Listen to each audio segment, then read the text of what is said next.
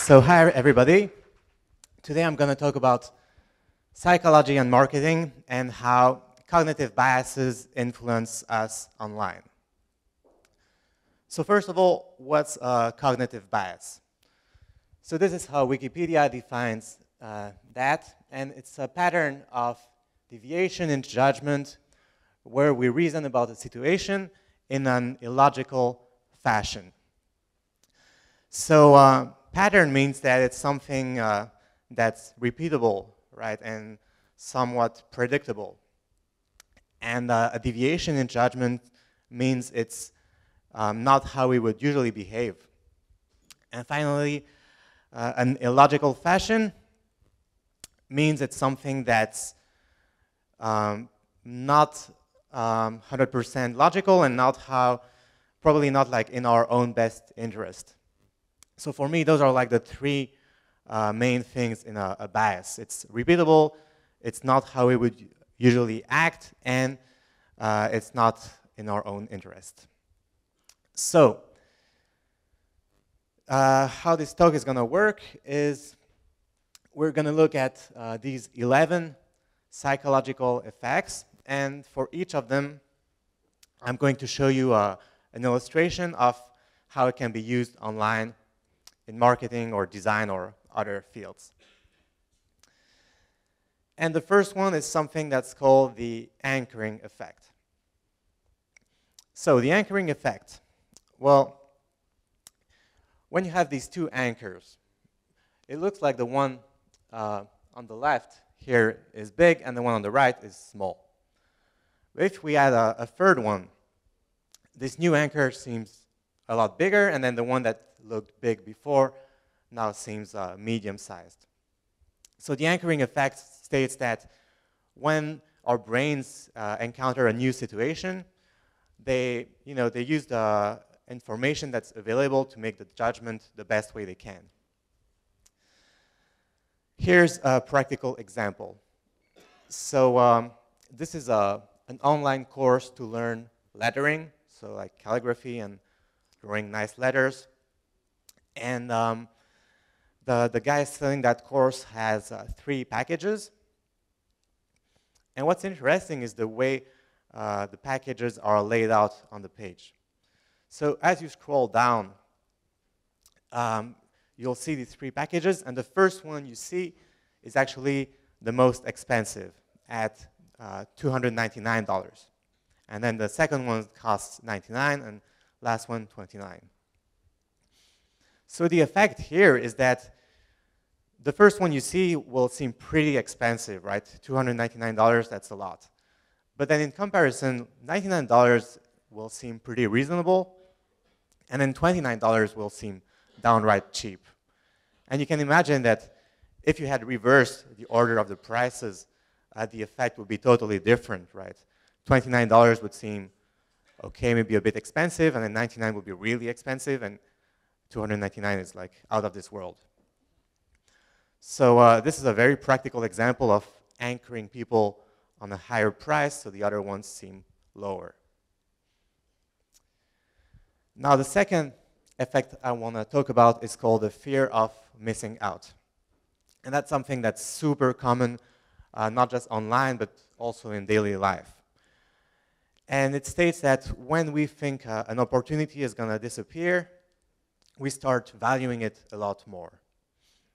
It's the principle behind seasonal sales. You know, there's this really nice jacket that's 50% off, and the sale ends in a week, so you're going to buy it right away. And who knows, maybe if the sale was permanent, you would think twice and maybe not buy it. So if you can make people afraid of missing out, it's a very, very strong trigger. Here's a pretty good example from a service called Webinar Jam, some kind of webinar thing. And as you can see, they have this huge countdown right there. And it says, don't miss out on this special offer. And yeah, the idea is if you let the countdown run out, you won't be able to enjoy the 40% off discount. Although, in this specific case, I wouldn't worry too much because I originally first did this talk 6 months ago, and I took that screenshot 6 months ago. But I checked that site today, and the countdown is still running. So yeah, you probably won't miss out anytime soon. The next one is the halo effect. So yeah, it's not that halo. It's this halo. So by halo, I mean a positive glow around something that's really good or really valuable. In this case, Kim Il-sung, the great leader or dear leader, I don't remember, of North Korea. So the halo effect states that, well, when you have something that has positive qualities, those qualities can easily transfer to similar or nearby things, even if those other things don't have these qualities. A very common example is when you go on e-commerce sites, they always have these bank logos and PayPal logos and so on. And they're hoping that the aura of security around the bank will also transfer to their own products. And that actually works pretty well. Here's an example that I really like from a site called Crew. So what Crew does is they match up startups and companies with freelance designers and developers. And so they have these logos of various companies like Google and Nike and BBC. So, you know, pretty major players. But if you take a better look at what it says right there, it says, awesome folks our members have worked with. So they're not actually saying that these companies have hired Crew. They're saying that the people, the members of Crew, have worked with these companies sometime in their lives. So they found this kind of hack to enjoy the halo of Google, Dropbox, Nike, without actually having any kind of real link to them. The next one, loss aversion, is a very, very strong effect that's been studied a lot in a lot of psychological studies and behavioral economics studies. And it states that, let's say you get a gift of a certain value, and it makes you happy of a certain amount, let's say 10 happiness points.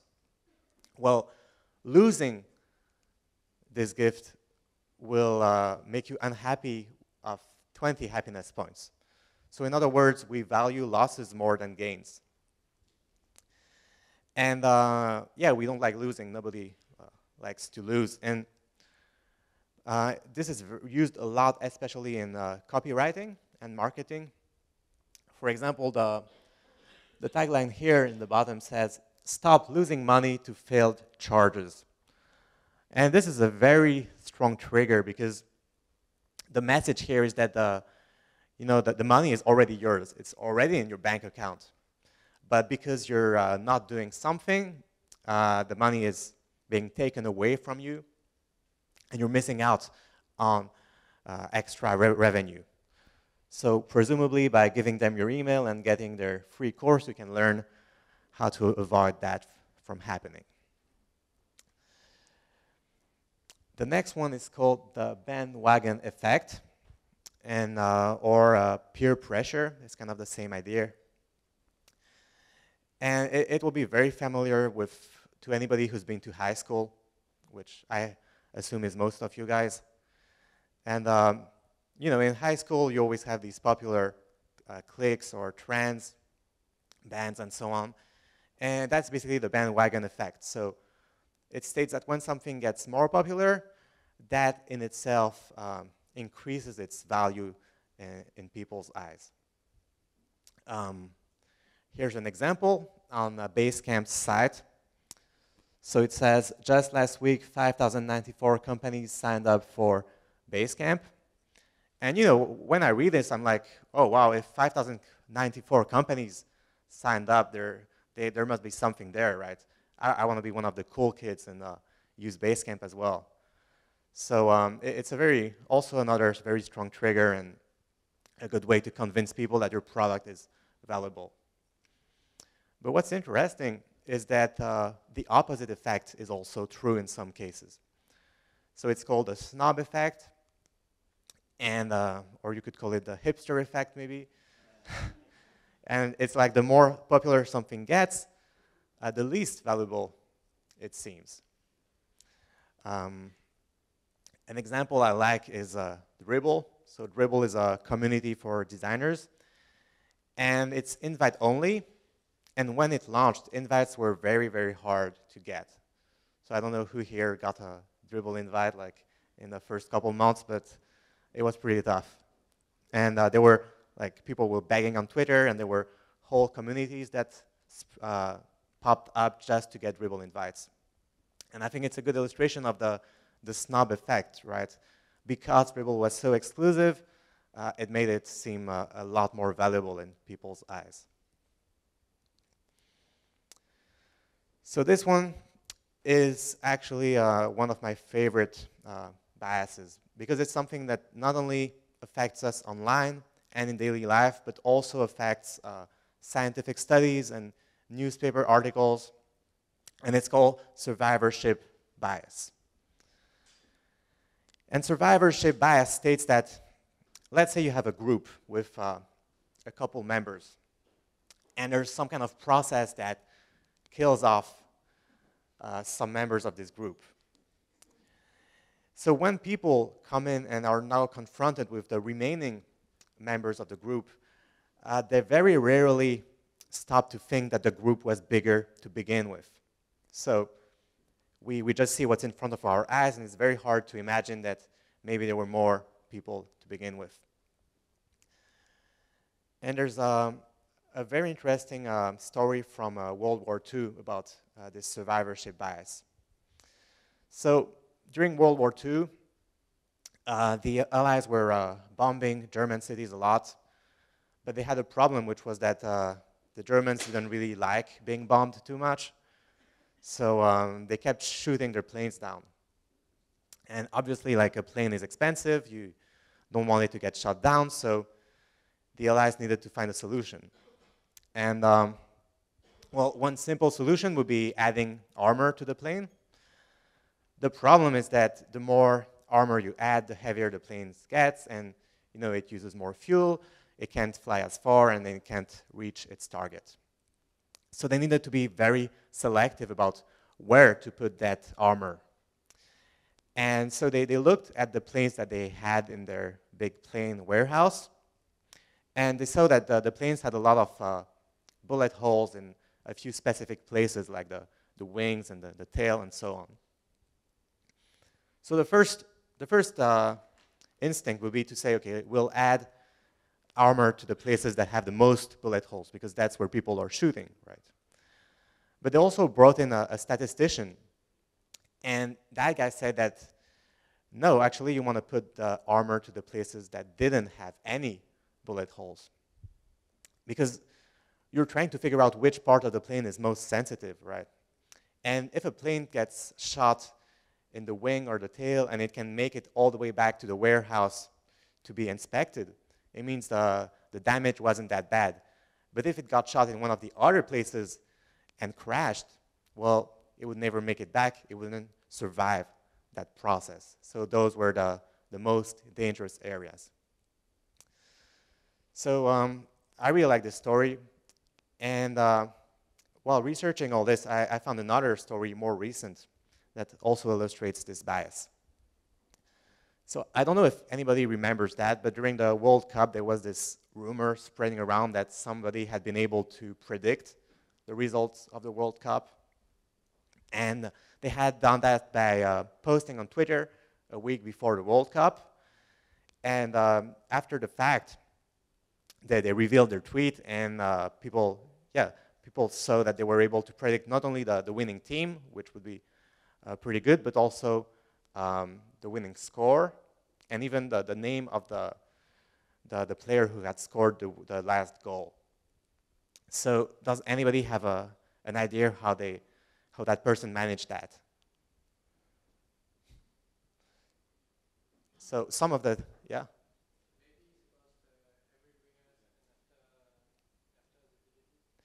Yeah, exactly. So what they did was they created like 50 different Twitter accounts and had like 50 tweets, one for each possible outcome.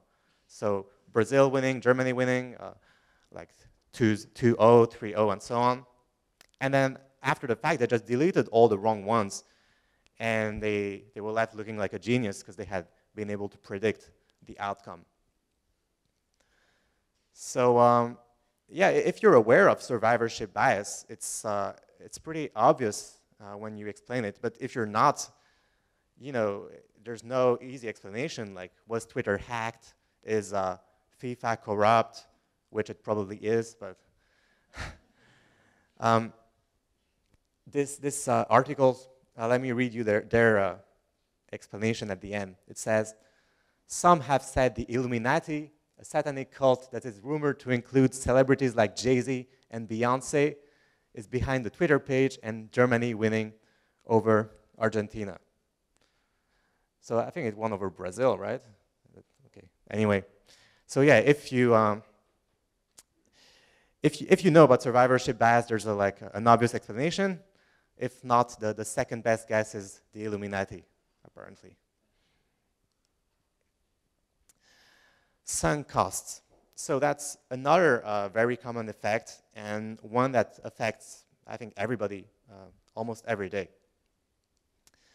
And it states that the more time and resources and effort you invest in something, the more value it takes in your eyes. And you know, that makes sense, right? The thing is, sometimes the effort you've invested in the past is irrelevant from the value that something has right now. So a good example would be like the Vietnam War, right? The US sent a ton of soldiers, they invested a lot of dollars, resources, but it was plain to see that the war wasn't really achieving anything for them. Like, what were they doing in Vietnam in the first place? The thing is, after they had invested all that, it was very hard to pull back and admit defeat and admit their mistake in the first place. So they kept piling on more and more resources, and the war took a lot longer than it should have. I believe that's also the principle behind games like Farmville. So, you know, these games are like very enjoyable, very fun in the beginning, and they push you to buy some coins and buy some sheep or cows or whatever, spend more time. And little by little, the game starts being less fun. But because you've already invested so much in the game in the beginning, it's very hard to quit, because quitting would be admitting that all that was for nothing in a way. So even if the game is not fun, it's like a grind, you still keep on playing forever until you die. Hopefully not. But the number precision effect. So have you ever wondered why, like in supermarkets, the prices are always like these weird odd numbers and not like just a round price? Well, studies have shown that people will actually spend more for some reason when the prices are not round. And I think this can also be used to increase your credibility.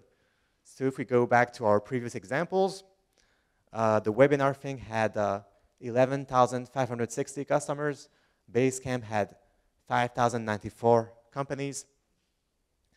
And I feel like if they had said 10,000 customers and 5,000 companies, it wouldn't be as credible, because you might think, well, you know, they could be making this whole thing up. But if it's 5,094, you're like, well, why would they make up this specific number, right? So even like subconsciously, it kind of gives a stronger sense of credibility to the number, I think. The IKEA effect, I really like that one. It states that when we build something ourselves, the fact that we built it gives it more value. So it works for Lego, it works for IKEA. You know, you have this chair that you really like because you built it yourself, even though it's pretty crappy and you could buy the same one anywhere else.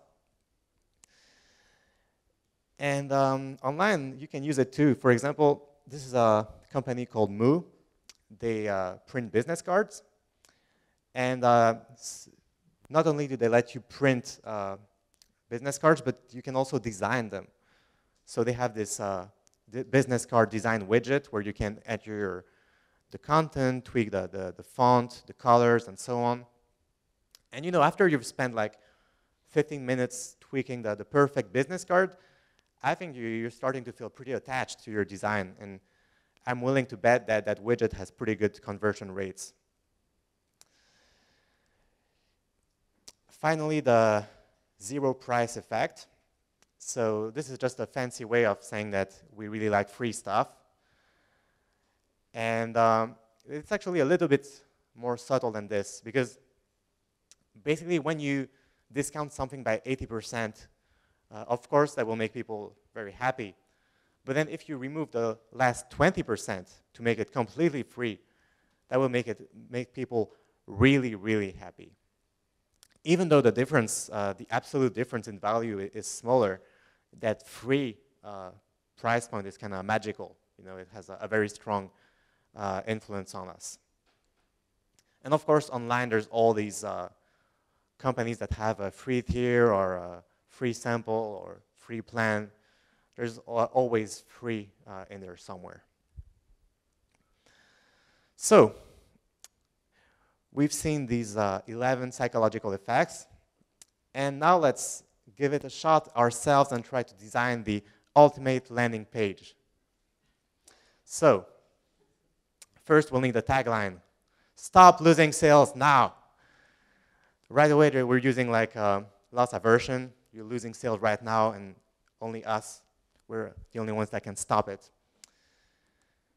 We'll reinforce that with a sub-tagline. For a limited time, we're opening up our exclusive membership program. So we have like a fear of missing out. We have the snob effect, because it's an exclusive limited program. And to reinforce that fear of missing out, we'll add a countdown. So now we have people pretty hooked, and they're ready for the next punch, which is the pricing table. With, of course, there's the cheap and crappy plan, and there's the absurdly expensive plan, and then there's the middle plan that we actually want people to get. And in addition, we're using something called decoy pricing, and that's when you not only do you use anchoring, but you intentionally add a pricing point, not because you want people to get it, just to make the other pricing points look good. So in this case, nobody is going to buy the cheap and crappy plan at $77 a month. But they'll see that and they say, oh, for $20 more, I could have the middle plan, which looks much better. So that's going to drive people more towards the center plan. Let's get a little bit credibility with a few random company logos. And we should have a pretty good landing page. Now, some people might still be immune to our psychological powers. So if they try to leave the page, we'll hit them with a pop-up. Get a free ebook you'll probably never read. But, it's free, so people will give us their email, and then we can keep spamming them forever. So yeah, I think there's two ways to use the information I just shared with you. One way is like, well, to make this kind of annoying landing page with lots of tricks and tactics. But that's not really why I did this talk. My goal is actually more this: defense against the dark arts. I believe that, if you want to fight an enemy, you need to research them first. And it's important to be aware of these biases, first of all, so you don't fall prey to them yourself, and also so you don't use them against your own users unintentionally. So, well, thanks for listening. If you have questions, I'm happy to take them. And, thank you.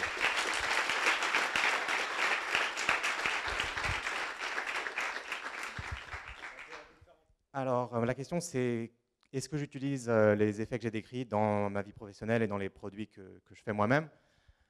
J'utilise un peu, mais j'essaie vraiment enfin, de rester fair play et de ne pas faire des choses trop abusées quand même. Donc j'ai utilisé un moment le truc de mettre le plan le plus cher en premier, mais j'ai arrêté parce que ça fait des pages super longues en fait. Parce que un truc auquel j'avais pas pensé, c'est que si on met le plan le plus cher en premier, il faut mettre tout le contenu du plan, et ensuite le deuxième, ensuite le troisième. Alors que si on fait dans l'autre sens, on peut mettre juste le contenu du premier plan, et ensuite pour le deuxième, on met que ce qui est en plus, et etc. Donc ça fait quand même des trucs un peu plus clean. Donc pour le coup, j'ai donné la priorité au design plutôt que marketing, et j'ai laissé tomber l'organisation inverse. Donc mon principal projet, en fait, c'est un e-book sur Meteor, qui est un framework JavaScript. Donc des fois, on fait des soldes, quoi, des promotions. Donc effectivement, là, on utilise le fear of missing out. Mais dans l'ensemble, quand même, j'essaie de rester soft. Il y a des trucs plus... par exemple, j'ai vu récemment une compagnie où ils proposent des landing pages. Ils appellent ça des bump sales. En fait, le produit commence à $1 et il augmente d'$1 à chaque achat. Donc la première personne qui l'achète, c'est $1, deuxième $2, $3. Et voilà, donc tu es confronté au choix, bon, est-ce que je l'achète maintenant à $100 ou est-ce que j'attends, et ça va forcément augmenter. Moi, je trouve que ça jouait sur le stress des gens, jouait sur vraiment faire pression à ce niveau-là. Bon, j'essaye d'éviter, je trouve. Après, des fois, bon, on le fait parce qu'il faut bien gagner sa vie et tout ça, mais c'est un peu, bon, c'est limite, je trouve. Voilà. Ouais. Les combinaisons. Donc la question, c'est quoi les combinaisons qui marchent bien? Donc tu veux dire les combinaisons entre les différents effets? Ben, tous, hein, tu les mets. Tu mets le paquet. Non, en général, tout ce qui est lié donc à fear of missing out, donc la peur de rater une occasion, je pense que c'est ça qui est vraiment le plus direct et le plus efficace. Donc temps limité, par exemple, ce cursus est disponible que pendant 1 mois, que pour 10 personnes, et le prix augmente chaque jour. Voilà, si tu peux, c'est vraiment le truc où tu mets un coup de stress à la personne et tu la forces à prendre une décision là maintenant.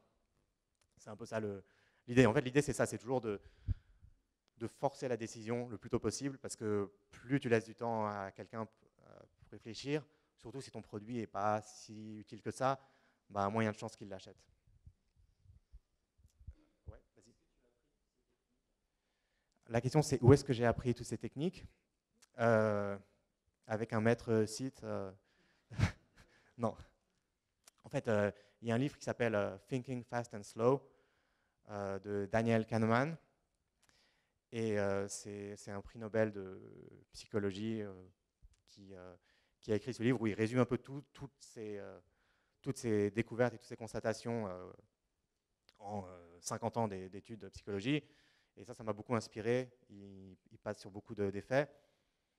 Après, Wikipédia est aussi très utile. Il y a des pages avec des listes entières d'effets psychologiques comme ça qui sont très intéressantes. Donc, ouais.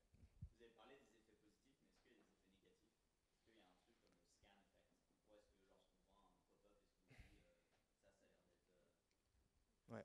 Donc, la question c'est, donc là j'ai parlé des effets positifs, dans le sens positif pour la personne qui vend le produit. La question c'est, est-ce que ça peut avoir des effets négatifs? Je pense, ouais.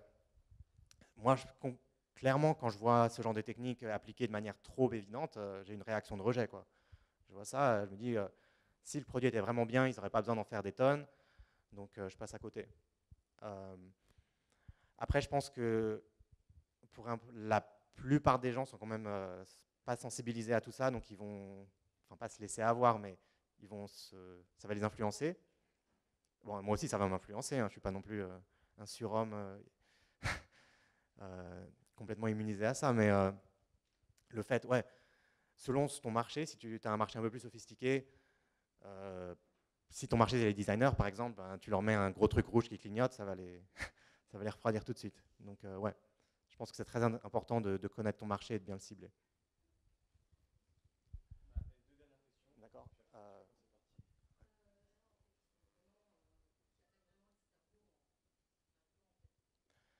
Donc la question, c'est, avec les startups qui cherchent la croissance et tout ça, comment est-ce qu'on peut faire des choix éthiques sans s'attaquer directement au cerveau des utilisateurs? Donc en ce moment, le growth hacking, c'est pas mal à la mode. Les gens, ils aiment bien chercher des petites techniques. Bon, il y a les exemples connus de Dropbox qui proposait de l'espace gratuit. Bon, ça va encore, mais on peut imaginer des trucs moins éthiques. Moi, de ce que j'ai compris, la meilleure technique de growth hacking, c'est le bouche à oreille. Toutes les startups qui ont vraiment explosé, c'est toujours à la base parce que les gens adorent le produit. Donc voilà, utiliser des trucs comme ça, ça peut être bien au début pour dynamiser le début, pour avoir des bons chiffres et tout ça, mais à terme, c'est un peu une vision à court terme où tu vas essayer d'avoir des utilisateurs faciles, mais à long terme, le seul truc qui va te faire grossir, c'est que les gens soient satisfaits, quoi, et qu'ils en parlent à leurs amis, à leur famille ou à leurs collègues. Donc, ouais, je pense que tant que tu gardes ça en tête, ben, naturellement, le meilleur choix va être aussi le choix le plus éthique. Donc la question, c'est, maintenant que j'ai étudié ces techniques, qu'est-ce qui marche encore sur moi? Est-ce que je me fais encore piéger? Bon, déjà, si je me fais piéger, probablement je ne m'en rends pas compte, donc c'est difficile de répondre. Mais clairement, ce qui marche bien sur moi, c'est le design, parce que je suis designer à la base, donc on a vu la dodo tout à l'heure avec la super page d'accueil, ça y est, j'achète, il y a des animations CSS, je ne regarde même pas ce que c'est le produit, je prends. Donc c'est un peu une forme de halo effect, où le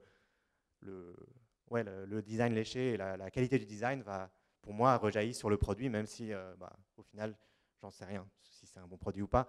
Je dis pas ça pour dodo, hein. Ça a l'air d'être un très bon produit. Donc, ouais, après, par exemple, la peur de rater, fear of missing out, ça, c'est un truc qui m'énerve moi personnellement.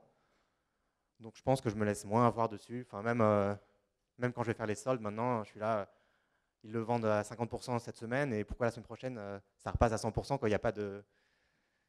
Quelque part, enfin, ce qu'on veut nous faire croire, c'est qu'il y a des raisons économiques et pratiques et tout ça, pourquoi, pour le prix. Mais au final, non, c'est juste, c'est ce qui rapporte le plus, donc c'est fait comme ça, mais il n'y a pas de raison. Voilà, le truc qui m'énerve beaucoup aussi, c'est le dentifrice.